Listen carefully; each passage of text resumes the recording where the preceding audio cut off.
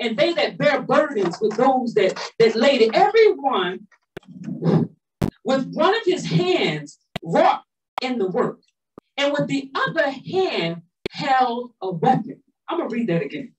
They which builded, see, it was rebuilding the wall, on the wall, and they that bear burdens. So there was teams. Somebody was a burden bearer. Somebody would take on what was going on with you and you and you and you. And they would take that in for you.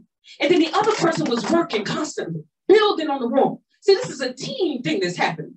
It said with those that are laden, everyone with one of his hands. So they got two hands. One would work with one hand and hold the weapon in the other hand.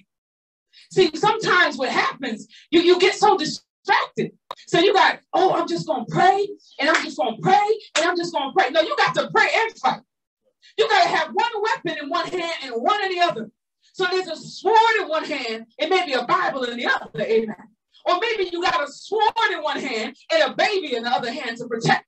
But in your heart will be the word of God. See, as we move forward, you got to know that the enemy is trying to tear down walls, amen. See, we rebuilding, y'all. We are a foundational house. This is the beginning of many houses, amen. This is the beginning of many ministries, amen. God is getting ready to birth out, amen. There's going to be some apostles that come out of this house, amen. There's going to be some evangelists and some prophets and some teachers, and I believe we're even going to have a media team, amen, that's going to start birthing people out.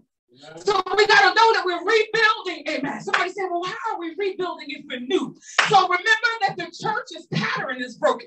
Because every time you go into a church, you're trying to figure out what is going on in here. Why are they dressed like this? What is all this fanfare? Why does mother got that fancy hat on? Is that the dress code? It's broken. Somebody says it's broken. It's broken. They're worried about everything but the heart.